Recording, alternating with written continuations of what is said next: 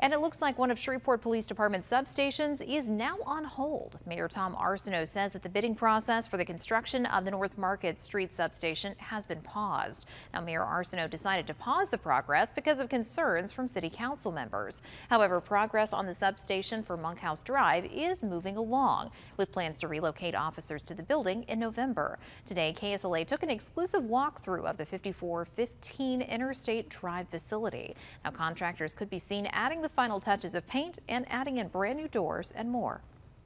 One of the things that was very important to Chief Smith is that the buildings that are built with the bond money are buildings that the public are proud of. So he's really put an emphasis on making these beacons to the community and places that citizens can look at and know where their money was spent.